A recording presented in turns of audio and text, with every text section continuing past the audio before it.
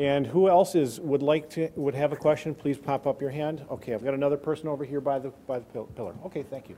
Hi, I'm Dina Shalom. My question is, any thoughts, or do you have any thoughts about working with this one-on-one versus in a group class? Oh, actually, I think that a lot of the people that when you're getting them to start into yoga, it would be a lot better, or actually any movement practice, to start one-on-one. Because we really have to see how the person responds when we get the person to move, and a lot of guidance is often really necessary. Most of the people who come into a yoga class who've never had any sort of one-on-one, they often don't succeed as well. Right, because how you're going to breathe, how you're going to move in a certain way is so unique. So I teach therapeutic yoga classes. When people come in, I usually see them 1, 2, or 3 times on one-on-one, and then they seem to succeed. This is seem, right? This is not research. They seem to succeed so much better when you do that. Because really, we got to get people to stop competing with the other people in the room, stop competing with what they used to be able to do, and of course, the other competition that we always do is we compete with what we think the teacher thinks we should be able to do. It's sort of weird, but we predict what the teacher might think, and then we compete with that. So we got to try to get a lot of that stuff out of the way for people to succeed with this usually. Right? And of course, a lot of people think that yoga is about standing on your head, so it's really nice to show them that there's this gentle aspect of yoga that you can use to try to work in all this other work. Yeah. Okay, we have another question up here. She's got her hand. And we've got another one back here. Okay. Hi, I'm Jenna Rubin, and I'm an applied movement science major at San Diego State. And I just noticed that a lot of yoga practices, they incorporate music into the program. And I was wondering how you feel about music in terms of pain reception or in yoga in general. Right. Or research on that. It's not so much research. Well, we've got research that says that music can be really calming for your physiology, and that could be good. My belief is that what we're trying to do is get people to change their nervous system. And sometimes music actually gets you to focus externally and not take your awareness inside. And so what I would do if you were asking me as an individual who's coming to my class, I would say, when you listen to music, does it allow you to pay attention to yourself and body better? And if you said yes, I'd say, well, okay, well, let's have you listen to some music, because I want you to be able to pay attention to the stuff you're trying to change. If you said to me, music takes me outside and I get totally in the music and I'm really not paying attention to my interoceptive stuff, I'd say listen to music sometimes, but when you're trying to change your nervous system, you need to be focused on trying to feel your body and change it. That would be my view. Yeah. Next question right here in the back, and then we've got this gentleman up front. Hi, Neil. I'm Susie. I wanted to ask you how you felt about weekend certification courses for different things like yoga and Pilates, and what your background is in yoga. Oh, okay. I've been practicing meditation for a long, long time, and I actually came to yoga because my meditation teacher said, you're so stiff, you'll never be able to sit still long enough to be able to actually meditate you want to do, so you should go to yoga. And so that's where I came into my yoga practice from that aspect. I trained with so many different people that probably is less relevant in terms of the yoga bit, but in terms of, well, now I've forgotten the first part of the question that you said. Weekend certification. Weekend certifications. I think you know the answer to that. I think if you want to teach people how to move, you might be able to do it with a weekend thing, but I think it doesn't really help you keep people safe. And if we're talking about therapeutic yoga, I think you need to know so much more than that. Yeah, just to elaborate on that, I just wanted to be clear that it's just because we're physical therapists doesn't mean that we should be inclined to teach a movement technique that we may not be fully certified in, or how do you feel about that statement? Yeah, well, I think that if you want to use some aspects of yoga as a physical therapist, go right ahead. If you want to be a yoga teacher, go get trained as a yoga teacher. It'd be the same as Pilates. One other thing I'd mention about that is sometimes when I teach healthcare people and I teach them like a 2 or 3 day course and really get into this, one of my big messages at the end of it is, do not walk out of here thinking you understand this. This is a highly, highly complex thing, and my job is to try to make it more easy to understand, but this is the beginning. You can't walk out of here and think you understand pain and everybody who's got it. right? But there's this arrogance that often happens in any of these trainings when you take this small bit, because as teachers, our job is to make it more easily understandable. But often we miss the complexity of it around it, and you only get that once you've been in it for a long, long, long time. And I would say if you're going to teach meditation or if you're going to teach yoga, you need to practice it yourself. If you don't have your own personal practice, it's really hard to do it. Although you have to make sure you're not egocentric about that, right? Because whatever works for you doesn't necessarily work for me, right?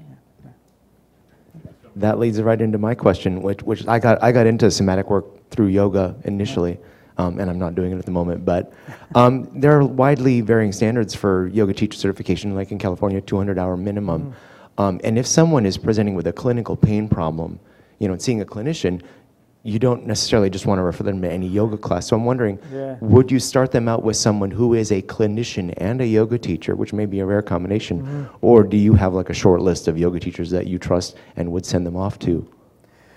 Well, you can go and look at the International Association of Yoga Therapists to try to find more people. There's actually a group, a Facebook page group that's all rehab professionals who are also yoga teachers. It's called Bridge Builders. That's Matt Taylor, the guy at the back, sort of created all that. He's got his arms crossed, looking angry right now. But there aren't a whole lot of places where you can go for this. And it's actually one of the things that I think that we need to consider is if you're going to ask someone to go do yoga, get to know a yoga teacher and start to have a team with them, right? If you're a yoga, the programs that I teach integrate healthcare people with yoga teachers because we need both. If you're going to do the two together, then do the two together. Right? I think that's where you're getting at is so key, is you need that, right? Yeah. Next question. Arms nice and high. Going. Okay. So, Oh, there's one. oh, sorry, I did see it. Hi, I'm Bill Rubine. So I work with the Yoga of Awareness program. We talked about that. Yeah. I think, so they're basically working with fibro patients mainly. Right. And I think that their approach to fibro patients is to release negative emotions and relax. What she talks about all the time is relaxation in the context of movement. Yes. That's like her phrase.